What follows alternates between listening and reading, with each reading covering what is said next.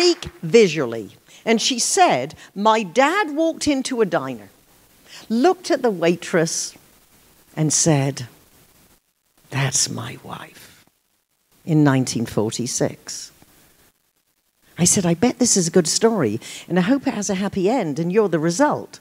I said, what you need to start with is when was it? In 1946, my dad walked into a diner.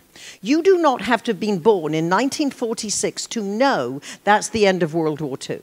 You don't have to have been born in America. You've seen enough movies. You've heard stories. You've read books. You even know what the diner looked like because of themed restaurants and movies. Now, I don't know about your story because we see our stories differently, but to me, her dad's in a uniform. He's a soldier. And I know he has experienced situations he will never talk about. Not to his future wife or children, not to his civilian friends. I have an emotional connection to people who serve our countries in any branch of the armed forces. So I'm rooting for this guy. And remember, all she has said is, in 1946, my dad walked into a diner. When we set it up the right way, people see the scenes. Because I bet he walked in alone, he sat at the counter, and I bet the waitress, and I know what she looked like.